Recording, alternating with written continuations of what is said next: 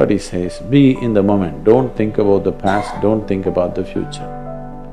Tell me, can you call yourself a human being if you cannot remember the past and project into the future? Will you be a full-fledged human being, I'm asking? You wanting to go back in the evolutionary scale because you don't know how to handle your own intelligence. This is the biggest problem with the human being. Their only problem is this, you may call it by 1,000 different names, but the only problem is you do not know how to handle your own intelligence, isn't it?